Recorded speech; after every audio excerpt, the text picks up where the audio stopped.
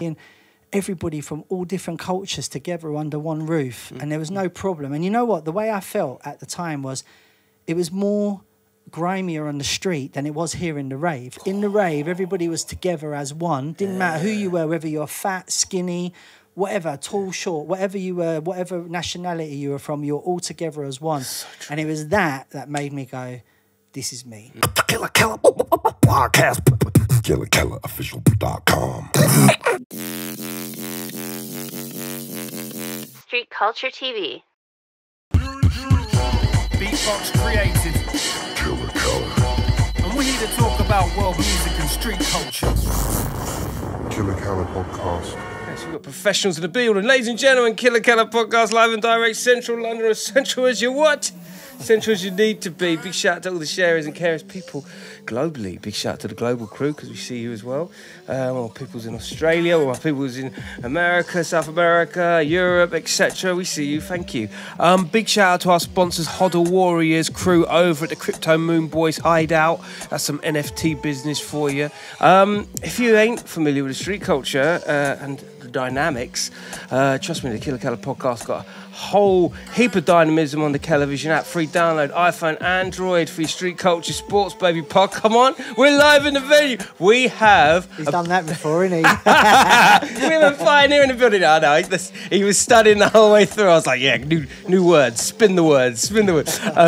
This gentleman, from author to radio to fucking internet to podcasting to countless DJings with a hardcore into drum and bass jungle, everything, A to Z, and a spokesperson for the scene.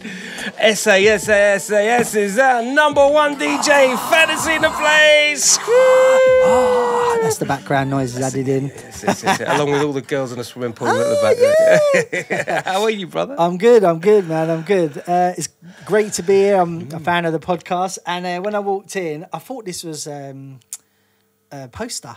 And like, now I know I'm going to send you one of my books to put up here. So Fantastic. on the next podcast, you're going to see my book somewhere along there. You need to get a nice spot. We'll get the right spot. Baby. Yeah, get a nice spot. Absolutely. So, but yeah, man, it's good to be here. Yeah, good to be here. it's You're only good up to the have road from me as well, Yeah. which is handy. So it only took me 20 minutes to get here. The area in which we are, which is Northwest London, is renowned for its street culture roots, from hip hop to the early days of how hip hop came into the UK and almost acted as a gateway into the rest of Europe, didn't it? For me, it was like going real back to when I was younger. Electro was my thing. I loved electro. That's my if I had to put my favorite all time music, it'd be electro, because to me it was kind of like all these sounds that were just being put together, and it was like, and when I was young, I wasn't one of those guys that I wasn't one of those kids that's like, yeah, I want to be a DJ. I wanted to be a carpenter like my dad. That's what I wanted to do, be a builder. And then when I actually, I always had music in my veins. Do you know what I mean? But I never thought I'd do it as a career. So it wasn't in the family. It wasn't. Well, weirdly enough, it wasn't in growing up. I would never have known this. But what happened was, after I started DJing, after about 2 years, my auntie Breeder said to me, it was only right you'd go into music because your mum and dad were in music. And I was like, what do you mean? And she went, your mum was a singer and your dad was a drummer. And I was like, what? Like, I've known my mum and dad for 18 years at this time, 20 years or whatever. I never ever mentioned it at all. So I went and spoke to them both, and like, did you have to sit down like heart to heart with a cup of teas and listen, guys? I need to talk to you about the topic. Yeah, no, I just sort of said to them, like, I didn't know. I said to my dad, I didn't know he was a drummer, and he went, "Oh, it's just a bit of fun," and I was like, but that, you know, it's never ever did I ever hear him walking around even drumming. Nothing. It didn't even enter my mind. And then my mum, like, she never mentioned she was a singer, but she was actually a really good singer. Really? So yeah, so it was quite weird. So that it was, yeah. So unintentionally, I went into music and that, but yeah. So just going back to the hip hop thing, I love hip hop, and I loved hip hop. But the thing is I remember going to a Public Enemy concert in 1986 at Hammersmith Odeon. We hear a lot of stories about that. The 1st of November. I got mugged there, you know. Bruv, you weren't the first one to say it on the podcast as well. So what happened, I remember, it was funny because I was with all my mates, and like we were all in the top thing, and we were 16, so it was the 1st of November 1986, so I was 16. And it was like... Public Enemy was on, and then after it was Eric B and Rakim was first. That's it. And then when the lights went down for Eric B and Rakim for the halftime show, we just got like jumped. And I remember I had a broken arm at the time, and the weirdest thing is, I literally had a bus pass. Back then, there was a red bus Rover. It's like a bus pass, 65p, and that would just get you the bus to Hammersmith. And then I remember I had a £5 note down my cast, and then I had 8p in my pocket. Anyway, they emptied my pocket. They took the 8p, gave me back my bus pass. Fair play to them, big up lads. Give me back my bus pass so I could get home. And then so then what happened was like I was just thought, oh well, whatever. I just got on with it. And then the weirdest thing is, it happened again during the next interval, and I was like, bro, I've already been done. Like, what's the matter with you? And I went, all right, cool. So, oh God, that fucking sucks. Yeah, no, do you know what? No, but check this out. So, I was like, Chelsea, like, I don't know if anyone that knows me knows I hate Arsenal with a passion. I can't stand them. So anyway, I found out there was a guy there, and he told them, "Oi, you lot, go and do one." So I said to him, nice one, man. I said, look, I've already been robbed earlier. I said, they only took 8p, but it's just the thought of it, what I mean? But I was just so focused on the concert, I didn't give a shit. Anyway, they were from North London, they were from Arsenal. So Chelsea were playing Arsenal 2 days later on the 3rd of November. Of course, went over to North London and come on, Arsenal! Don't worry, we evened it up. But anyway, it's all good. But but the thing is hip hop. I loved hip hop because I think it was quite rebellious. It was a rebellious music, but so was electro. It was quite rebellious, and like you either had the pop that was being forced down your throat, or just pirate radio. It was that black and white, wasn't it? Yeah, it was. It literally was. And what I loved about definitely from West London. I mean, you're from West London as well. But what the great thing about living in West London is how multicultural it is. I mean, when I came in, the first thing I said is, "Do you have Irish background?" And what it is like I remember going to school and like my best mate was like Paul Alawadi is from Jamaican background, and then Paul Shagamutu is from Indian background. Thomas Bogdanovich, I hope it's okay to mention their names, Polish, and then Joel Woodley was English, and then Luciano Botti Italian. So to me, it was just this big melting pot of like my school was quite like that. It was like just everybody. But I just see people as like you're either a nice person or you're not. It's as simple as that. And that's what I think we're lucky over in West London, that it's very much so. It's so multicultural and it's great because don't forget, a lot of people, as I say, there's a lot of communities here. You mentioned there's Portuguese here. There's like so many communities here, and they all just like merge together and become one. And I think that was that's why it's funny you said, because I never knew about what you said about hip hop come out of it, but that kind of explain. I kind of see that because even if you think about going to Jungle, right? Jungle was like a big mesh pot of like reggae, hip hop, like jazz, rare groove, soul. It was everything all chucked into one, everything.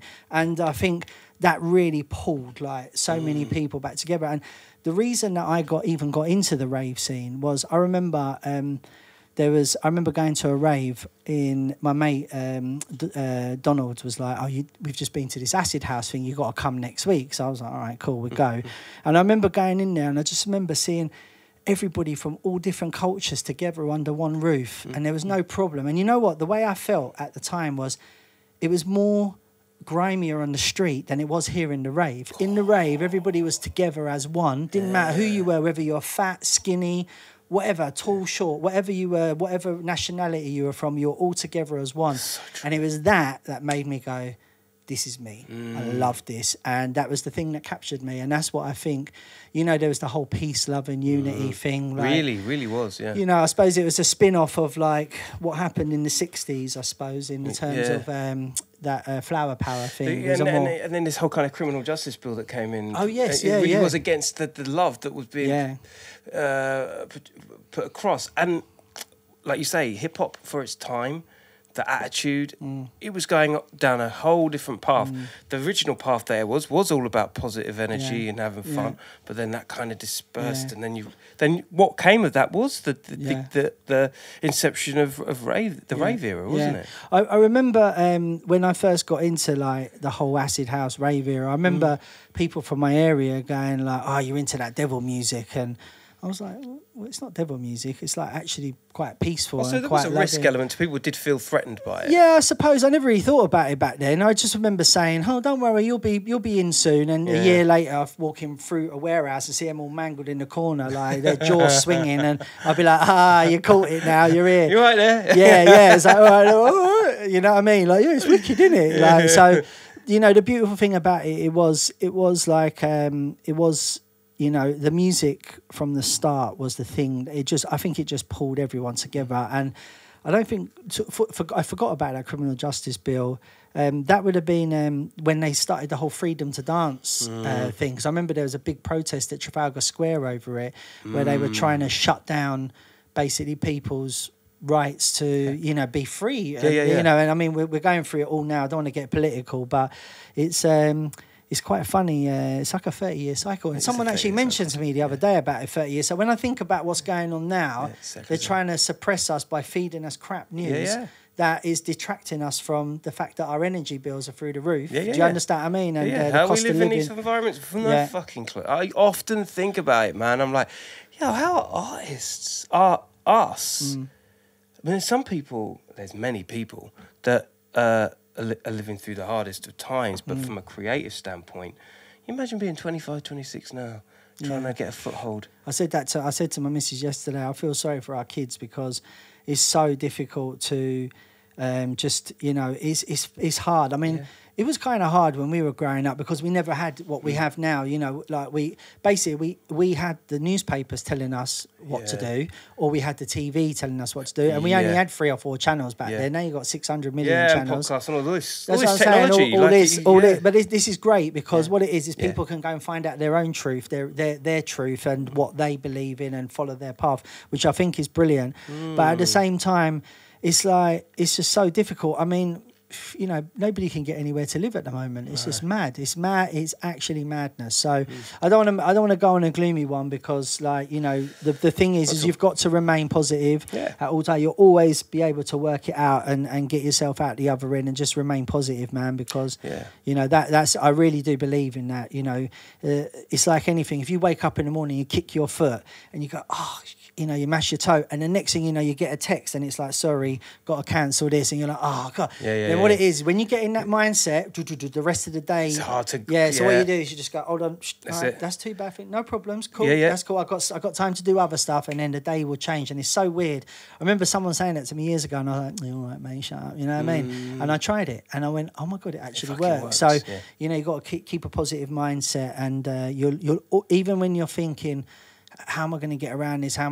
You'll get around it. You'll figure it out. Because life is bigger than the sum of the parts that you do. Yeah, exactly. Do you think that's part of the course? Do you think that, and then without getting too much into classes and stuff, and you know who's grinding and who's not? I mean, there's obviously a correlation between fucking going for it as hard as you can because you know there's no bungee cord here.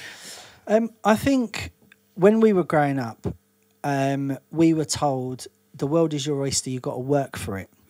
When my kids are growing up, they were told the world is your oyster, it's you, just go and take it. And I think that was the message was different because what it is even though me and my wife have installed into our kids that you've got to work,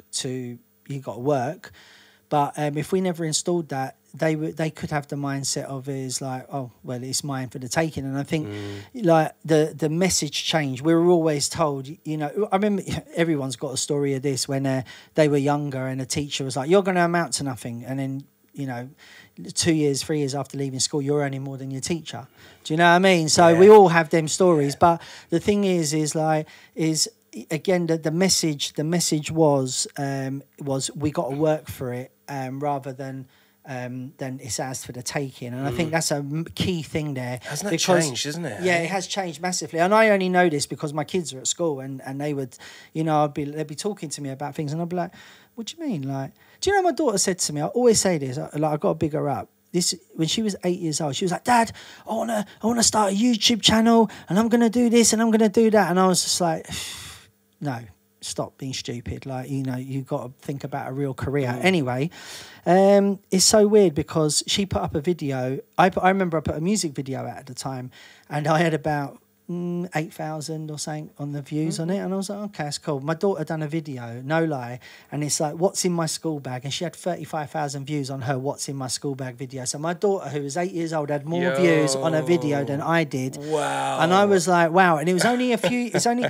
sometimes things happen and you realise years later when you look back and go, wow. And I should have, what we do as parents is, we think because we're older than our children, we know more. But after I realised I made a mistake, if my kids go to me, Dad, there's this thing called TikTok, I'm like, really? Show me how to use it, right? Because they know what's going on. I ain't got time to be sitting there going, what's the latest trend? And remember, the latest trend is to follow the trend. Did you know that? You don't set a trend, you have to follow the trend. Yeah. So that's it. There's the real talk right there. Don't set the trend, follow it. Yeah. And there you go. So this is where time, back in I remember we did a podcast, me, Harry and Shabs, big up lads. Yeah, come on, guys. And Dons. And we did a podcast, Originality, Does Anyone Care? So like, not really, no one give a shit. Really, they don't care. They just want to be entertained, and they want, and that was a real eye opener because like, I always think to myself, I want to do this and I want to be the first. Don't matter, man. Just if you like to do something, we weren't like SASS weren't the first to do a podcast, but when we do our podcast, we try to make it in our own way, entertaining in our own way, and I put our own twist on it. We've got the 3 different angles, and Shotta's knowledge on everything is just mad. His knowledge, and Shabs has got stories for days. Do you understand what I mean? And I've kind of fallen into the role of the anchor man of the show. It's quite funny. And you know what we did? As DJs do, of course. Well, the maddest thing is what we did was I said to the boys, look, let's swap seats for an episode. So I sat there and Shabba sat here and Harry here. Then we did another one where Harry was there and I was here. And when we went back to our original placing, the amount of comments we had from people going, oh, great, you're back in your normal places. It feels better now. And I was like, wow, it's funny how we get... Because when I come here, I was actually thinking to myself, I'm going to ask you if I can sit that side, because I think my left side is my better side. And that all stems from when I was younger. I got an earring, and I remember I was 7 years old and I got this earring, right? And I went swimming that day. So I used to hang around in Fulham, like with my cousins and that. And I remember we went to the swimming pool, Fulham swimming baths. And I remember swimming, and there's all these girls at the end of the thing, and so I swam like that. So I swam with the earring leading, thinking that the earring was going to seal the deal. It didn't. It didn't work, by the way. So I went through all that pain for nothing. But my neck. Yeah. But it's so funny. So ever since then, I've always had this idea that my left side's my best side. But if we it is technically, by the way, because blood flows to the left hand side. Oh, is it? There you go. I never knew that. That's a Can we modellist swap? fact. Can we swap and throw people out? Yeah, cut, straight. But the thing is, we'll throw them. If we did that, and I didn't think about it till now, I just said it. If we did that, your people would have watched and would have been like, that it didn't look, it wouldn't have looked right. Does that make sense? How mad is that? It's the human mind is fucking bonkers, isn't it? It's mad. How it works like that. I know, it's crazy. It's, and you get think used to seeing something in a certain way. Yeah, you know what I mean? And if there's a slight change as well, it's like the public know. Yeah. They just clock it. They do. But do you know what? Sorry, I am a bit of a... I can veer off. We was talking about something, and I wanted to get my point, and I've just gone around the corner. Well, I think it was mildly covered from the sense that you've got to let the future, the youngsters, create. Oh, I know. Yes, I know you're talking. So basically, like the thing is stemming from the class of it all and getting through. See, I think that like with I just think you're for me. Just tell you exactly what happened was, I was going out and I was DJing and I was getting like X amount of pounds. It wasn't a lot, and I remember DJing for an hour and everyone was like, oh my God, it's amazing. Yeah. And then I'd go to work for my dad and my uncle for a week and I'd get less money for 40 hours a week. And all I'd get is, can you do that? Can you do that? Do that. Oh, did you not do that? And what it was is I was just like, wow, wait a minute. I'm going out on a Saturday and I'm playing to like 2,000 people and they're going mad. They're loving it. And then I'm coming to work on a Monday and like I'm getting kind of told, can you pick that up, put that there, can you hang that door, can you do this? And I was like, and I'm getting less money. Kind of didn't add up to me. So I thought to myself, right, I've got to try and make this music thing work. Because as I say, I didn't know I wanted to do music. It was only when I found the rave scene and I remember again my auntie Breeder. Like I was with her in Fulham, and I was carrying her shopping, and then I remember walking past this shop on the King's Road, and it was going doof, doof, doof, doof, and I was like, huh? And I just put my head in. I went, I said, oh mate, I said, this is the music I listened to on the weekend. What, do you sell it? And they went, yeah. I went, back in 5 minutes, and I quickly walked her around to the house, and I went, Breeder, I'll see you later. So I went back to the record shop. I walked in there. I remember it was their vinyl zone in King's Road. So fucking King's Road, right in the heart of Chelsea stomping Yeah, ground. yeah. So this was the Fulham end. So it'd be right on the other end, not the Chelsea. I was on the Fulham end. Okay. Anyway, when I went in there, like I remember the geezer must have sort of seen me coming because he stacked my pile like this of loads of crap, but I didn't care. I couldn't believe it. You actually could physically hold this thing vinyl. that you heard, That I was listening to this at the weekend. So it was then. I said to my cousin. How old have you been there? Huh? How old would you have been? I would have been 18 then. Wow. Yeah, I would have been 18. Very impressionable. Yeah. So what happened was I went back to my cousin Nicky. He was a big reggae fan. He's a bit older than me, massive reggae fan. And I went to his, and he had a deck. And so I put the records on the deck, and then I said to my cousin Eamon, he's his brother. So he's like one of my best mates. He's like, ever since I'm 3 months older than him. We've been grown up, you know what I mean? Lovely. And I went to him, Eamon, like we need to go and get another deck so we can get 2 decks. So anyway, they were belt drive. They weren't the proper decks. So anyway, we went to Tandy and we bought this deck. So we come back and we had these 2 decks, and we're like, right, okay, so how do we go from that record to that record? Oh, God, that's good. We need a mixer. So we back down to Tandy, bought a mixer. Really? I didn't even know. So I went and bought a mixer. And I remember I was going, I didn't know what I was doing. I was trying to get him in touch. So this is what I'm saying. I was 18. I didn't have a clue. Yeah. And I was just like, okay, cool. But one thing about me is when I want to do something, I'm determined. I go do it. Yeah. So like, I decided, like, I was going to raves, and then I was doing things like handing out flyers just to get a queue jump. I remember there's this rave at Slough Centre. This guy Stuart, he used to have a bowler hat. He was a bit of celeb back in the day. And I remember I went to Slough Centre, such sick raves there, and I said to him, look, I'm going to Land of Oz and Rage at Heaven. So Land of Oz was Monday and Rage was on a Thursday.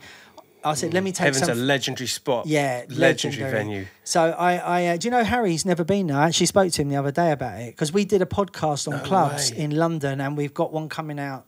Well, by the time this come out, it'll be last week. That surprises me. Yeah, so we done a thing, and he's never been to Heaven, and I was like, bro, it's Harry. one of the best venues. Harry, my brother. Yeah, it's such a sick venue. Yeah, really good. But what happened was I said to the guy Stuart, I'll take some flyers for you. And he was like, all right, cool. So I took flyers, and at the end of the rave, I was handing them out as people were coming out. And then there was this guy called Jarvis in front of me who run biology. And Jarvis turned around to me and went, you got any Vips? And I was like, what the? I didn't even know what Vips were. I was like, what the? Vips? And I went, no. Have you got any Vips for that? And he went, yeah. Come and see me tomorrow at Vinyl Zone in King's Road. And I was like, that's my record shop. I went, all right, cool. I'll see you there. So I went. He said, bring a photo. I went down there the next day. So as true to his word, he went to me, yeah, cool, bam. I gave him my photo. He went out the back, come back with biology cards. I had my own VIP backstage pass and everything. So I said to him, look, give me some flyers. I'm going to I'm doing this. You see what I was doing last night. I said, I'm doing that. I'll do yours on Thursday at Rage as well. And then back in them days, we was going out Monday, Tuesday, Wednesday, every day. So I said, I'll do it. So anyway, as I'm doing the flyers, I only did the flyers just so I could get a queue jump. I still would pay to get in. So I remember going back to Slough, and then there was this queue going around the block, and then Stuart would be walking along the queue, and he'd see me, and he'd be like, Steve, who are you with? And I'm like, I'm with these lot. And they'd be like, yeah, come on, and just pull us right to the front. We still pay our 20 quid to get in. We didn't want to get in for free. Well, didn't even know you could get in for free. I was just paid the 20 quid. All my mate thought I was you thought, wow, what a legend. The queue was 2 hours long, and everyone was in. We was in early. See, that's gold dust in itself to get a jump like that. But that's what I'm saying, just the queue jump, that was like a big thing back then, do you know what I mean? And I know back in the day, you used to have like, I remember the club in Burlington Street, you must have known, it was a big hip-hop club as well. There was a club in Burlington Street, it was really plush. They used to do, I can't think of the name of it now, but they used to do this thing, and it was really hard to get in. The guy would literally go along, and if you if he thought you were ugly, you ain't getting in. Really? It was that deep. Or if Comment you were, below if you know the venue. if you know were, the name. yeah, if you even if you were dressed bad, you weren't getting in. He'd be like, not them shoes, nah, sorry. And it was like, so when he'd come along, you were a bit like that. And I happened to like recognise him as a face in the scene. So we'd be standing in the queue, and I'd be like, oh, everyone would be calling his name, and I'd be like, yo, and he'd be like, oh. Yeah, come. So, like, me and my little crew, you know what I mean? We just bolted to the front, and we're just like, oh, in the pocket.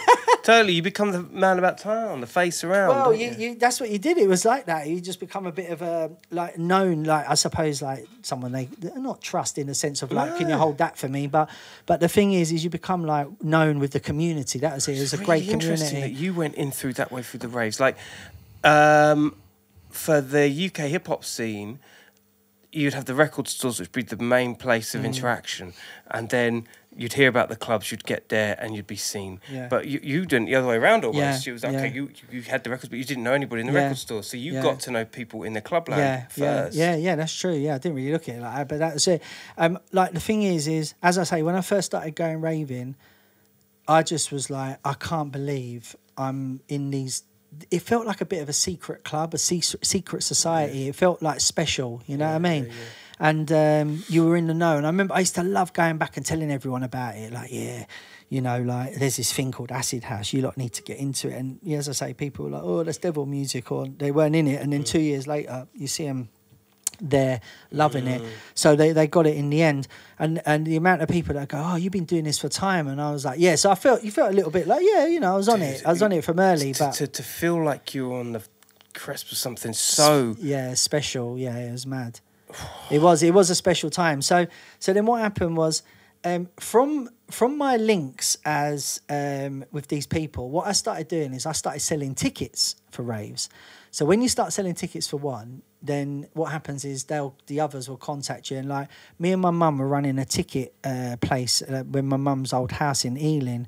And like, it used to be on the flyer, Steve from Ealing. My phone would be popping off, and I would be earning so much money because we'd get about £5 a ticket. That's what you'd get, about £5 a ticket. Which in those days was a sizable amount. Sell 1,000 tickets. It's £5,000. Yeah, so my mum was like, because I wasn't in all the time, my mum would be running it, and my mum was shrewd, you know. I mean, she's still shrewd to this day, but she'd be like, you know, and it's so funny. I go out to raves and people would be going, I met your mum, and I'd be like, oh God, well, thinking what happened, and she'd be like, no, she sorted us out like 4 tickets. There was none left, and she managed to get us some, and I was like, I don't know how she bloody got them, but Steve from Ealing. Do you remember that, man? Yeah. So, but is that widely known outside the book? You know, I think it's in the book. I do talk about. I think I talk about it in the book because it was a big part of like how I got embedded in this music, and then from that, I basically I remember and this is actually a story, and this is actually where I got my name Fantasy from. So what happened was I was me and my mate Wurzel. There was a rave called Fantasy at Reigate. It was September the 30th, 1989. And what happened is the guys that run it, Dave, who weirdly enough got in contact with me about 2 years ago. I hadn't spoken to him for years. Big up Dave, hold tight, Dave. Yeah, big up Dave, man. And he got hold of me. You know, he's about, and it's lovely to hear from him. But anyway, what happened was that day, look, they said to me, look, do you mind go to Box Hill and basically do the tickets for us? So I said, all right, cool. So they gave me 2 security guards and 2 dogs, and my mate Wurzel. So what I did is, as we got there... That's a lot for that kind of job. Well, yeah, I didn't think about it at the time, but you'll probably understand why in a minute. I didn't really think about it, but all I was told was, here's some tickets, go and sell them. That's it. There's a meeting point, sell the tickets. So as the meeting point, people were coming in, I was going, you got tickets? And the first lot of people were like, no, buying tickets to me. So I think they were like 25, 30 quid or whatever. I was selling the tickets. So what it was one security guard stayed wherever, and then I had one just sort of loitering around as I was doing it with his dog. And so I was selling all the tickets, and then what happened was, after about an hour, the car park was rammed. And like, I looked and I went, I haven't sold that many tickets. Like, I've sold probably, I don't know, 50 or 100. I had a stack like this. Anyway, so I said to the security, remember, I'm 18 years old. When I think about it now, I think to myself, it's my business brain kicking in. It's not my business, it's just a business brain kicking in. But what happened, so what happened was they said to me, I said, right, I was going around, you got tickets? And everyone's like, yeah. I was like, show them. And they're like, no. And I was like, all right, cool. So I said to security, I called them over, I went, right, listen, what you're going to do is you're going to take the car and you're going to drive it out and you're going to slowly go along and you stay with me with the dog and Wurzel, you're that side and I'm that side of the windows of the cars. And basically anyone don't have a ticket, then the convoy ain't going nowhere. So we were the only people that knew where the rave was, right? So apart from the other meeting point people. So remember, when you're 18 years old and you have this information, you feel kind of special because you know, you have this. But I never abused my power. But what it is if you set me to do a job, I'm going to do the job the best I can for you. Because if I do a good job, guess what? You're going to ask me to do it again. That's right. Right? We build a relationship, yeah? Honour. So anyway, every car come out, I said, show me your tickets. No. I said, well, the convoy ain't going nowhere. Show me your tickets. So, no, okay, cool, £30 each. Sold. The cars were all packed. Anyway, sold all the tickets, right? There was hundreds of cars. It was ridiculous. So anyway, basically, we had this convoy driving with us, and we got caught at lights, and I was going to the driver, drive round, don't miss anyone. So we're driving the whole convoy around this massive, one-way system to wait for people. And you see people, we're like, follow us out the window, follow us. We didn't want to lose anyone. I just sold them all the tickets. I want to make sure they get in, right? So anyway, Piper shit. Yeah, that's it. Piper, I love that. Wicked. Okay, cool. So anyway, we get there. When we get there, the police have blocked it all off, right? So what's happened, there's actually a famous video. If you search online, Fantasy Reggae on YouTube, 1989, you'll see the video where Chalky White, the legendary Chalky White, he's actually standing there arguing with the police about letting the rave go on, and the security overturned the police car because the police were trying to shut the rave down. It was proper peak. So anyway, as I got there, there's all this is going on, and I've got I'm talking hundreds of cars just all lined up. And so I run along the road going, pull up, pull up. I was going to everyone, pull up. I'm getting goosebumps now. I was going, pull up, pull up. And I was making everyone pull up on the sideway of the thing, of this country lane. Pull over, just to, you know. And so I was going, get out. And I was going to everyone, get out, we're going to run across the field. So next thing you know, I'm running across a field because the old bill are up there blocking everyone. I'm like, everyone fucking over the hedge. Excuse me, I was so scared. No, carry on. Yeah, and everyone's over the hedge. So I'm running through this field with hundreds of ravers, and we can see the lights. And I'm like, this way, this way. As I'm running, it dawned on me that I've got about 10 grand in my pocket in cash. And any time any one of these could go, oi, I want my money, bam, and they could have took it. You know what I mean? But it didn't enter my mind until I'm halfway through the field of all these. The security have gone to join the other security. Yeah. Anyway, got into the rave, got everybody in. So thankfully, all my lot got in. Yeah. Respect, guys. And then I found a porter cabin where the promoters were, and I walked in and I was like, listen, guys, I need to give you this money. And they went, no, see us Monday. And I went, no, you need to take this money now, because I've just run through a field. Anyway, I pulled out my pockets, put about 10 grand. The money was like this, and the guy sat back and he went, "Where'd you get all this from?" And I went, "I've just sold all them tickets." And he went like, "What?" And he turned around, and he went, ch-ch-ch, and he went like that, and he handed me $1,000, and I went, "I don't want it. I want to play." And he went, "Take the $1,000 and you're playing." And I went, "Sweet." Oh my God, that was the moment. That was the moment that I thought. So anyway, I'm waiting to go on. This is about 2 in the morning. I'm waiting to go on. And then obviously Fabio comes along. Fabio, the legend. Yeah. So obviously, I'm on after Fabs, no problems. Then Frankie Valentine comes. Frankie Valentine's a legend. Oh, tight. I've got to let Frankie on. So what's happening is, as I'm waiting to go on, I'm sitting there all night. All my mates are off getting mash up. I'm sitting there all night waiting. And all these bigger artists are coming in. Well, I wasn't even an artist at the time. But, all these bigger guys were coming in that were well established. Bones, Tony Bones. He was from round here, by the way. Really? Tony Bones, from round here. He was sick. I don't even know if his first name was Tony. I think I called him Tony, but his DJ Bones was his name. But he was so sick. He had this bowler hat, and he was just finesse with the DJ, man. He was so sick. So anyway, all these guys were playing at this big Rave Fantasy it was in a bowl thing, yeah. Anyway, eventually I get to go on. Steve Jackson's on before me from Kiss FM. You know the legendary Steve Jackson. So big up Steve, yeah. So anyway, Google these names, baby. Yeah. Google these names. So Steve Jackson goes to me, "Are you on next?" And I'm like, don't forget, I'm sitting here now. It's like 7 in the morning. I've been sitting there since 2. So what's that? 1, 2, 3, 4, 5, 6 hours. And I'm like, yeah. And he went, "What's your DJ name?" I went, "I didn't have one." And I went, "Steve." And he went like this. I'll never forget. He went, "Coming up next is," because his name was Steve Jackson. So there was no reason for him to say Steve about me. Yeah. So he just went, anyway, I went on, and I'll never forget it. As I was on playing, they were dismantling the stage while I'm DJing. And I remember Mickey Finn was in the crowd, and Mickey Finn's going like this, and I was like looking at this mixer, and I was like, and Mickey come along and actually sorted the EQ out for me, because it was obviously like rinsing, you know what I mean? Anyway, big up Mickey Finn, yeah, the legend. So anyway, I played the set, like it was amazing.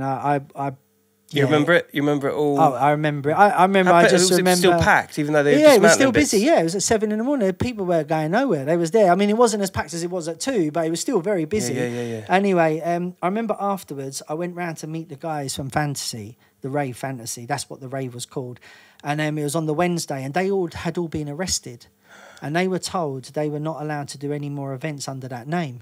So I said to them, look, do you mind if I use the name Fantasy? Because it's special to me with the event, and this is my first big event I played at, and they went, yeah, as long as you put DJ in front of it. So that's where DJ Fantasy was born. That's how I come up with my name. An ode. An ode. It's mad, isn't it? To the moment. It's mad to actually have like a story behind the name, rather than going, oh yeah, my surname is Fantaseldos. I just Fantasy. Fantaseldos. Yeah, you know what I mean? So there's actually Stefano Fantaseldos. Yeah, Stefano Fantaseldos. But so that was the story behind that. But it was, you know, I've often said this, if we were picking names today, I would never pick Fantasy.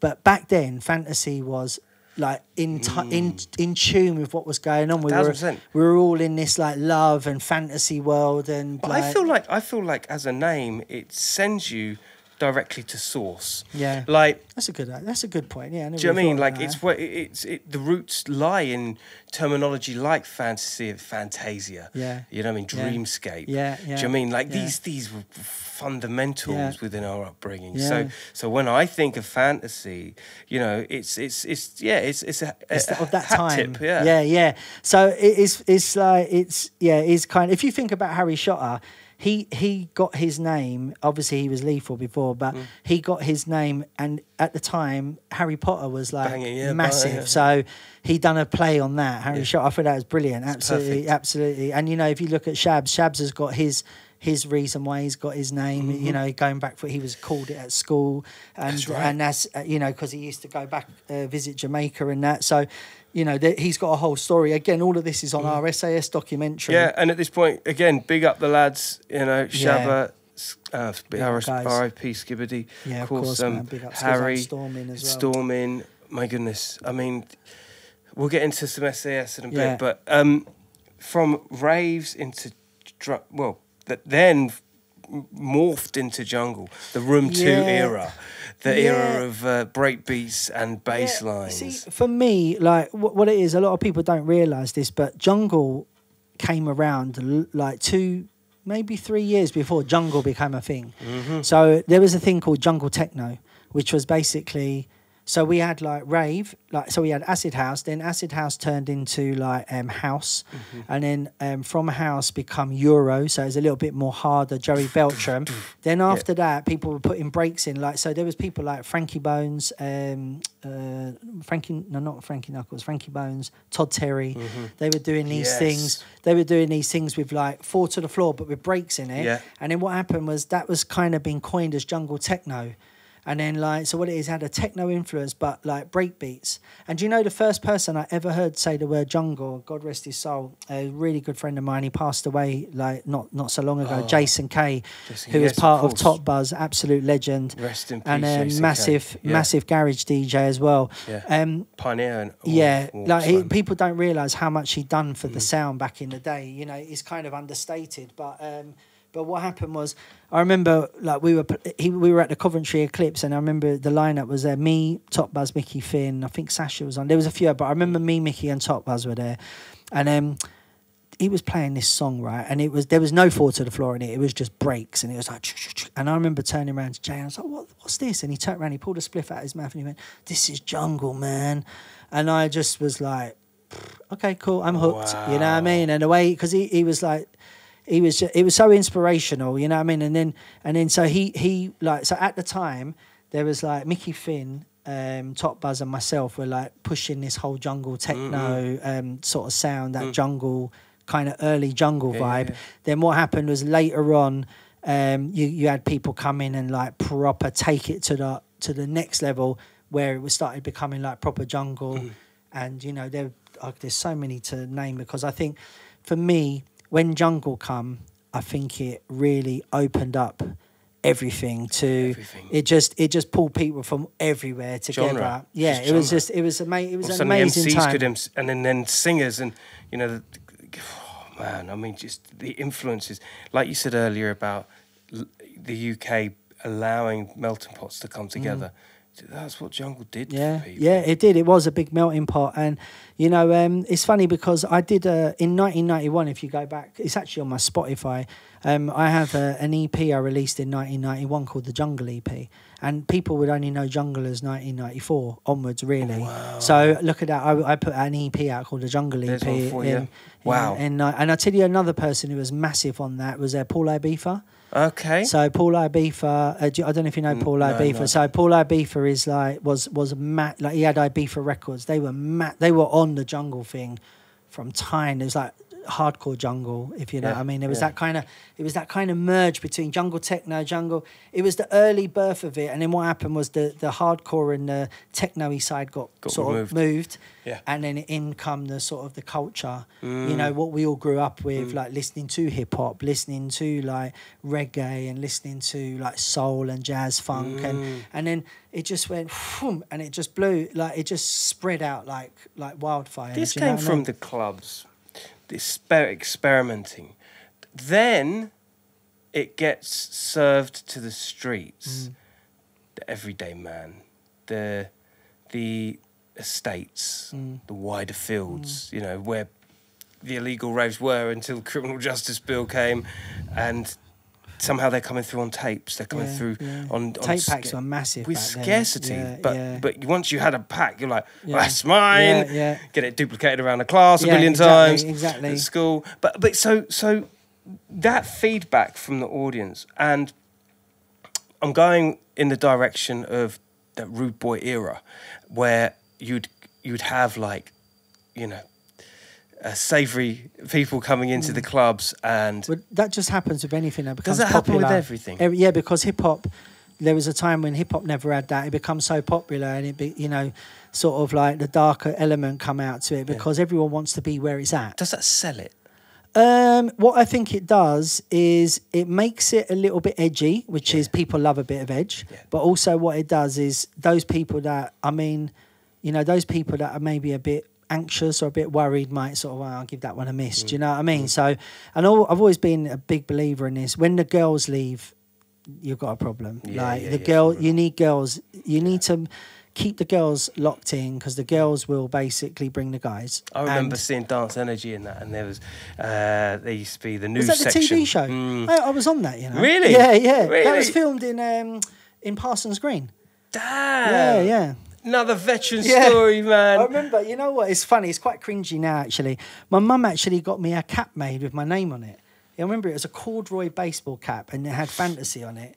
And I remember, at the time, I thought, thanks, Mum, it's great. And I put it on, like, because I was going to be on the telly. You know what I mean? But when I think about it now, like, it's a bit cringy to have your name on there. But Dance Energy, I remember that.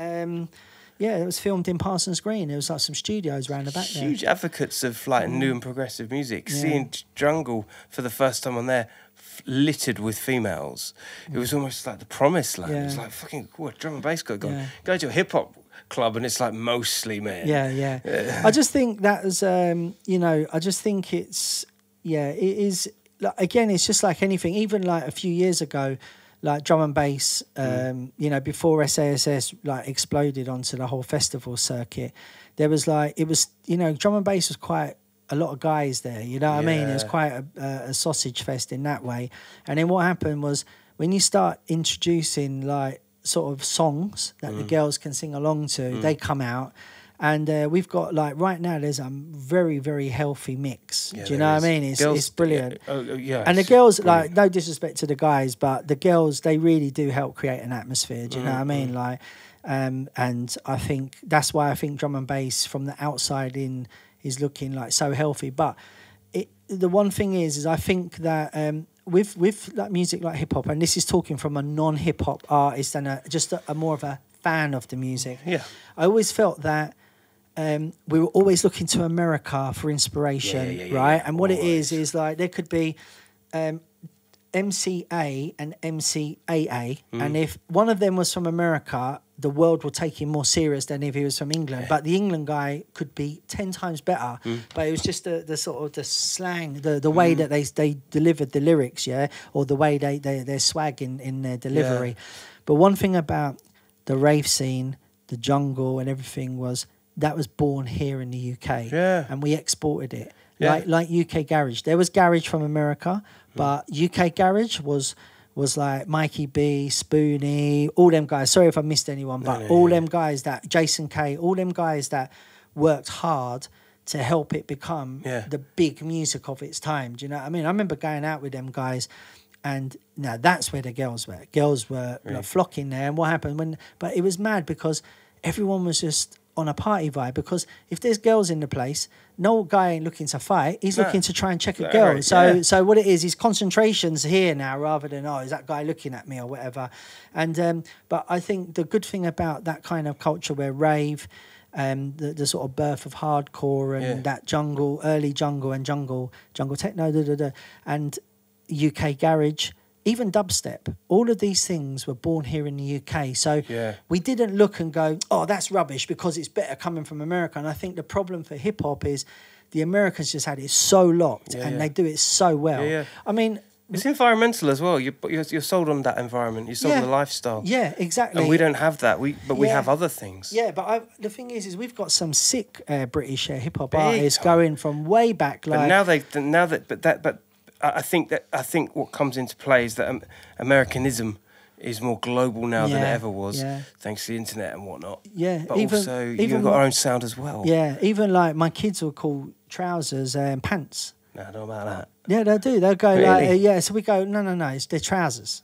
Yeah. And they'll be like, sorry. It's just because they talk to their American friends all the time and they talk about pants. Yeah, it's mad. They've actually got friends they've known for 10 years online, and like when they come to England, they all meet up. And when we went over to America, they met up with they didn't meet them all because America's a big place, but the people that were in the thing came and met them for an afternoon, and it was, see them. It's mad, and that's, it's no different. The world is getting smaller. It is getting smaller, man. It's getting smaller. But I think that's, for me, I think from outside looking into the hip hop world is because everyone was looking at the US as the flagship, it kind of really didn't help the British rappers. But what I love now, with the birth of grime and more recently drill, like some of the kids that are doing that are so sick. Honestly, I'm like, I've been a massive supporter of MC culture from going back. You really have, there's not many. I remember DJs that actually, there's still DJs about now that absolutely hate MCs, which I don't get, because to me the MC, even though I can MC for myself if I want to, not spit bars, talk to the crowd, put your hands in the air and wave them side to side and all that, just general stuff. But the thing is the MC, if you work together and you click like how me and the boys have clicked, like we've proved that you can create something unique and special that everyone can enjoy. I mean, we've gone to festivals where we're the only drum and bass act there, and the place is rammed where people want to see us, and like that's really humbling. That it's hard to do in a flooded industry of or genre where it's so regular to see MCs at certain times of the night patterned with certain DJs, etc. It's ingrained in the culture to identify SAS as such a level up. Yeah. You know what I mean? Yeah. And it inspired a lot of other people as well. Yeah, I mean, it's, the thing is going back in the day, I remember Rat Pack were about, like the legendary Rat Pack. Yeah, big up Evo and Mark, absolute legends and lovely guys as well. Good peoples. And Northwest as well, hold tight. Are they Northwest? Yeah, Wembley way, yeah. Oh, right, okay, I wasn't aware of that. I know they're over east now, so maybe, but anyway, but the Rat Pack, so what happened was there was them, and then who else was about back in the day? There was somebody else about. I know the Ragga Twins were about, but I wasn't really in their circle at the time. I kind of more linked them when we started doing the jungle. But I'm going back to rave days. Yeah. And then you had Pat from Top Buzz, Mad P, MC Mad P. But aside from them, there weren't really. There was Chalky White, who's local. He's a Northwest London guy. Yeah, well, actually West London, Ladbroke Grove. So big up Chalky. But there was a time when he'd be the only guy there on stage all night, and he wasn't like spitting bars. He'd just be talking to people. He'd be like on some MC Moose shit. You know, it's kind of yeah. Moose is actually not far from here either. He's Northwest as well. But yeah, so Moose was about. But again, I do remember Moose when there was a rave in Wembley. I can't remember the name of the rave now, but there was a rave in Wembley. It might have been called Dark Side of the Moon. That's what it might have been called. And then do you remember the Stonebridge Park estate? Yeah. So I remember raves in there that back in the day. What? Yeah, in the estate. No, that was mad. That was mad. This was even before Jungle. That was How in scary the rave was that? days. Yeah, it was a bit peak, but again, it was that edge, innit? You just went in there and you were like, you was a bit on edge. That and also, sells it. That sells it. Yeah, doesn't it? yeah, it did back then. I definitely felt it had a little edge to it, but. Anyway, I remember my mate Dave. He was actually me and Gemini. We were studio partners back in the day. But he's also my mate. I went to school, but he was the year below me. I didn't even like him at school. I thought he was a dick. But after school, I actually become good mates with him. So anyway, Revelations on podcast. Yeah, no, he knows that anyway. I've told him many times. but the thing is we're still mates now. He's a really good guy. But what happened was we had a mate called Dave, and I remember saying, Dave, I need an MC. I need to fancy MCing tonight. And he's like, oh, yeah, all right then. So on the way to the rave, I was like, right, we need to think of a name for you. And he's like, what should we call you? And I said, well, look, because I'm fantasy, in my head, I take everyone on a journey through Fantasyland. So we should call you reality. So when you talk to them, you're bringing them back to reality. So we become fantasy and reality. Oh my God, that's fucking And then Dave, big up Dave, I spoke to him a few months ago. It's funny because he messaged me and he's like, bro, my kids are into this like SAS thing you do. Like, and I started laughing. He went, I can't believe it. He goes, I'm going to put you on the phone to my kid and you're going to let him know that I've known you and I used to work with you. So he put me on the phone to his kid and I was like, all right, mate. And he's like, are you really SAS? I was like, yeah. And he goes, my dad reckons he knows you. I goes, yeah, your dad's a liar. I don't know him. So I was probably winding him up. But I said, no, I do know him. I do. But the thing is, it's funny how his kids, he goes, all I could hear was this music. And I was like, what's this? And he goes, oh, it's SAS. And I was just like, this is mad, isn't it? My mates' kids are listening to what we do. I think they were like 20 years old. What's the secret? What's the secret? I don't know. Thanking God every day, and you know, just being thankful and being grateful for what you do and what you have. You know what I mean? I just think that's a massive thing. I read a book recently, and that's definitely something I would never have done when I was younger. But anyway, it was an audio book, so I didn't actually physically read it. I listened, okay, just to let you know. Yeah, big up all the earbud crew. We know you're out Yeah, here. no, I do love an audio book now. I've done about, this year alone, I think I've done about 12. But anyway, what it is, just, you know, when you go for a run, just whack it on, or if you're in the car on the way to a gig, I'm on my own, just put the book on and just listen to it. There's no point in listening to the radio, the news feeding us a load of crap that they want us to. They're not really telling us the story. They're telling us the part of the story they want to know. So I'd just rather just listen to read the books. Anyway, it's funny because when I read this book, there was things in there, and I was like, I do that. I didn't know I did it. I just did it automatically. So, and it was like, one of the things was just being like, you know, giving gratitude and being grateful for what you do and for what you have. And, you know, I always have been like, you know, since I was a kid, you know what I mean? When my dad used to take me to church and stuff like that. So, you know what I mean? So it's kind of like, I come from an Irish community, which obviously that's a big thing, you know, the church is a big thing. Drinking's also a big thing. Yeah. So I don't drink, but I go to church. So, you know, I mean, I took one part of it. For those of you are listening or watching, Steve's wearing this hat that's classically Guinness in look. Yeah. The branding, but it says Junglist. These are available at freshlids.co.uk, so I'll go give a little plug there. But yeah, very deceptive is that. Well, it is the Irish thing, isn't it? Yeah, but yeah. I don't actually drink. I have, weirdly enough, the last time I got drunk, and I think I've been drunk about 6 times in my life. And 6 times? Yeah, Harry Shotta is at fault for 2 of them. And the last time I got drunk was his birthday. I think it would have been 18th of September. Could have been about 7, 8 years ago. I never touched a drink since then because we got so wasted. And all I did was, let's have one quick one for your birthday. Yeah. Just chink. And once that was it. And then somebody, while I was DJing, someone went, here's a drink. And I took it. next thing you know, I was pissed on the decks, and I didn't even realise because I just thought Because you're just concentrating. Yeah, I was concentrating, and then when I come off, I was like, right, and then Shotta was like, come on, you're in already, and like so it started pouring, so I was in. Shotta. Yeah, Shotta's a bad influence, man. Shotta don't play when he it comes don't. to No, the drink. you can't listen. He's an He doesn't even get absolute hangovers. animal. He doesn't. That's the maddest. I had a 2-day hangover. I can't deal with Yeah, people man. like this. Shotta's a veteran when it He's a comes to that, veteran. man. But yeah. So basically, we. That's it. I don't drink. So I just never have. Just I don't even like the taste of it. How do you? Actually, that answers it really. But a lot of people use that as the crutch of going out and DJing.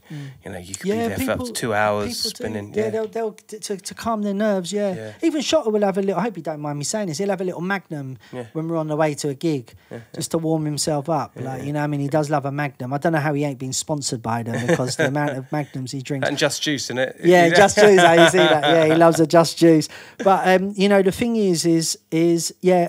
Like, you know, another thing I was going to say when we were talking earlier, and it's about, you know, anxiety and all of that. To be honest with you, you see, like when you were younger and you were going to say you're going out on a date, before you went and met the person you were going to have a date with, you'd have this thing called the butterflies. But it's called anxiety now. But back when I was growing up, it was called the butterflies. Yeah. Right. What's up with that? Yeah, so it's So kind of true. changed. Anyone who's older, they'll know. But now it's anxiety, and I just think, you know.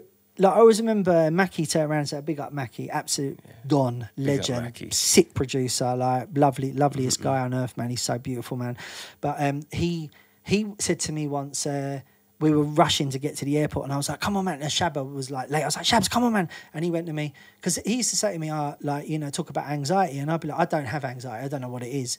And then this one time he said to me, that's anxiety. And I was like, no, I just want to get to the airport on time. And he said, no, but what you're displaying is anxiety. I said, bruv, if that's anxiety, everybody's got it then. And then what happened is it was really the pandemic that made me realise that we all have it. We all have anxiety. We all have OCDs and whatever. We all have isms. And have you ever watched a TV show called Sheldon is the character, The Big Bang Theory? Have you ever watched it? Yeah. Right. Yeah. See, I watched that like only last year, and it was when watching that, me and my missus were like, you do that. And then I'd be like, you do that. You know, like not on that one episode, like throughout the whole 13 series or whatever. And it was like weird. But it made me realise that we all have a little bit of something in us like that. Yeah. But when we were younger, you just never discussed it. But now people will talk about it, That's and the it's real a bit more of an open conversation. Do you know what I mean? It's funny how it's the topic changes. The conversation changes with subjects like this because, like you say, it used to be butterflies. It wasn't anything to be worried about. It's part of the course. Yeah. But when you've got like the majority of the demographic all having the same problem, it suddenly gets discussed and discussed differently. Is that demonised slightly? Well, I think to be honest, before the pandemic, if anyone said they had anxiety or whatever, I'd be like. Yeah. You know, but I think the pandemic made me realise, oh, damn, this is a real thing, because I see some people that I would regard as the most straight up hardenedest people that were like solid. They would never buckle under anything. I see them buckling under that during that pandemic, where I had to reach out to a couple of people I hadn't even spoken to for years, and I was like, yo, you all right? And they're like, yeah, what's up? And I'm like, I'm just see your post earlier on. It made me think, like, is everything all right? And they're like, thank you for the call. And I'm like, I'm here. Like, I ain't spoke to you for 5 years, but I'm here if you need to talk. You know what I mean? And like, if you're watching this and you're this far in, big up, big love to you. Hold tight yourselves. But secondly, if there's someone you're thinking of now that you haven't reached out to for ages, just drop them a text. Yo, what's going on? If they're like, what's up? You say, nothing, I'm just checking in on you, man. That's fine. That really goes a long way to lift someone's spirits. Do you know what I mean? 1000%, bro. Yeah, and you don't realise like how something as simple as a 2-second text can just change everyone's change mindset. that they could be having a crap. I tell you what, there was this guy, Australia, big up Dan, yeah.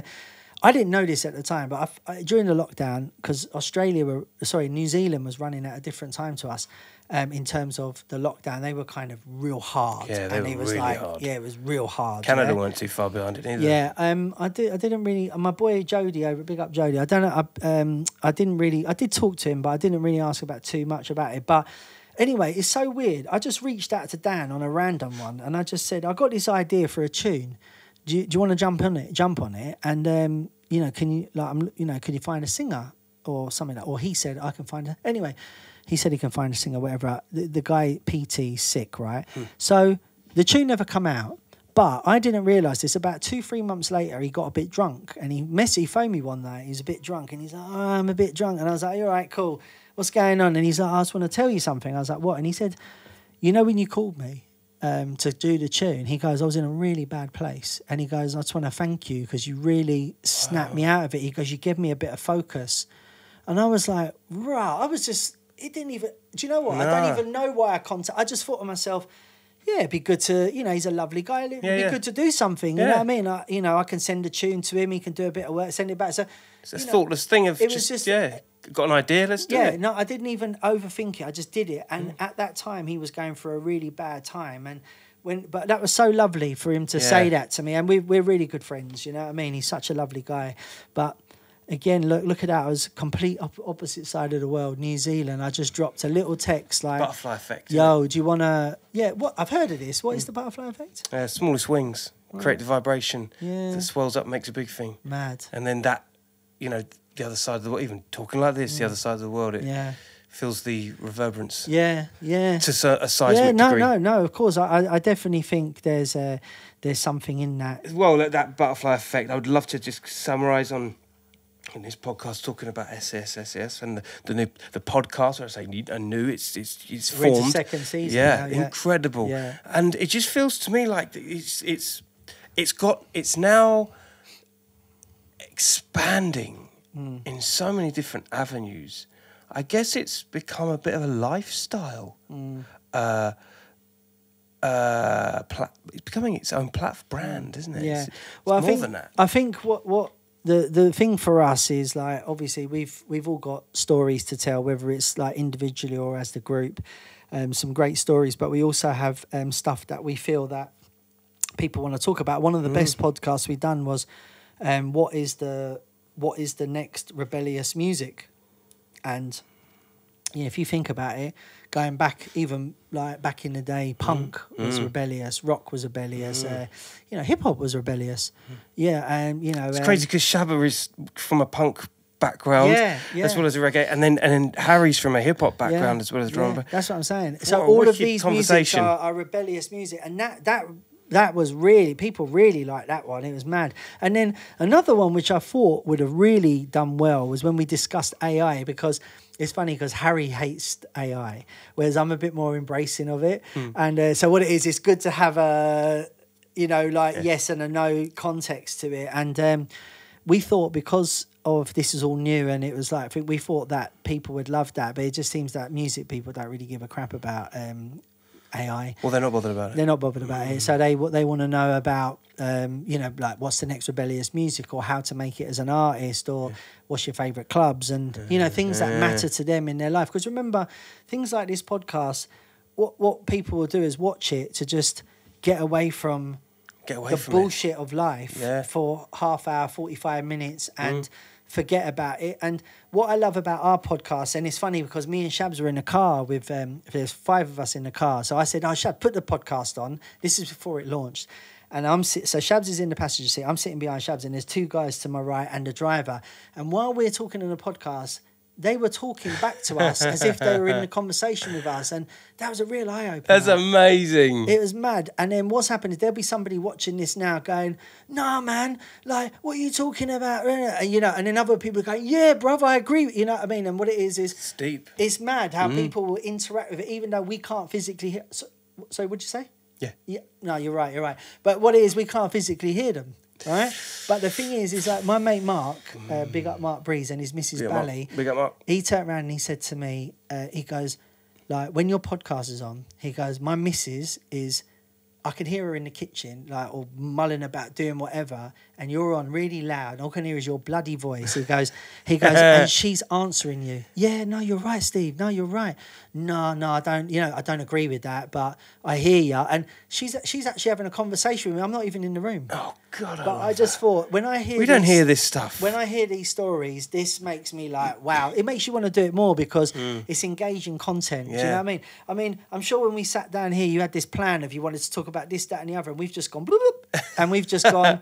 We've gone wherever we've gone, and we probably still haven't got to many of the questions you want to answer. You know what? I go with the open canvas of your clear canvas, but I knew that because of your experience in podcasting and the value that you know of within we're following the same hymn sheet. I think I just didn't have an expectation, but I knew it was just going to be class. I knew that it was going to be more than just a Q&A. Yeah, no, you just got to roll with it, man, and flow. But like, as I say, I love your setup here. I think it's brilliant. I take inspiration from everything I do. When I come in, the first thing I did is I said, "Oh, do you link that to that?" Because straight in. I'm asking questions because I'm always looking to learn. Listen, one thing, and this is not just in music. This is in life. You learn something new every day, and every keep day. Open to that as well. And always keep open to that because. The thing is like I know more today than I knew yesterday. But I also know more yesterday than I knew the day before. And I know, so every day I'm learning. And the beautiful thing about what we do in life and music and everything like that is we just keep learning. Like the other day, and this is another thing why I think I might have one of these things that Sheldon might have, from the Big Bang Theory. If you haven't watched it, honestly, it's funny. Stick with it. It's such a funny series. Give it a watch, yeah. But the other day, this guy, big up Daps, he's one of our engineers, and he does the mastering for us. And he told me this little trick in a studio trick. So anyway, I went to do my accounts, and I sat down in front of the computer, and all I had in my head was this trick. So I opened up the accounts, and I could not carry on with my accounts until I'd opened the studio, the door, and started doing what I'd done. I'd clipped it and I sent it to him and I went, without, what do you reckon? And he come back and he's like, sick. Listen, and I said, it sounds so much better, doesn't it? In terms of mastering. Yeah. And I just thought But you were myself, just like so engaged on that. I was so focused. And as soon as I'd done that and I'd got myself out of that new piece of information I knew, that's it. I went, boom. I spent the rest of the day doing the accounts and they were boring. Trust me. They're so boring. I always find something else to do and I've got to do something like that. Oh, it's so boring, Killer. man. Honestly, it's the boringest thing in the world. Big up all the accountants out there because damn, boring, man. Yeah. But anyway, so basically, I just, and you now. think you've got one of those kind of OCD, ADHD cases? Maybe. But if you told me, I say, no, I'm not none of them. But then that trait that I could not go to here without just completing that first made me think maybe Did that give you anxiety? Was that anxiety? Maybe it was. Yeah, I don't know. I dare say it. Do you lot know? Because I don't know. You hit a brick wall, don't you? Yeah, I just think what it is like I was just so fascinated to see if this thing that he told me would work that I couldn't. And then as soon as I found out, what did I do? I told everyone I know. Oh my God, you got to do this, you got to do that. And then another thing as well, when I get shown this new plugin, have you checked this out? Obviously, when you get a new plugin, what do? You use it you overuse it. What it is like really it's whole supposed era of your music is just that. It's supposed to be just put on the vocal. And what you do is you end up putting it on bass. And then 3 months later, when you actually understand the plugin, you go back and go, delete, because you've just wasted 10 hours putting it in everything and it doesn't make it sound better. It actually made it sound crapper. What was that bass? The sausage fattener or whatever? Oh, yeah. Come on, everyone loves a sausage fattener. Yeah, man, sausage fattener. But isn't that part of like being the producer, DJ? Is creative. And filtering that information to people. You guys love sharing and talking about stuff. With this musical components. I'm telling you now, back in the day, if you knew how to do something, you never told anybody. No. It was actually a bit of a exclusive, like in the know club, and it was actually really horrible. Yeah. Like what I love now, I just think to myself, if we could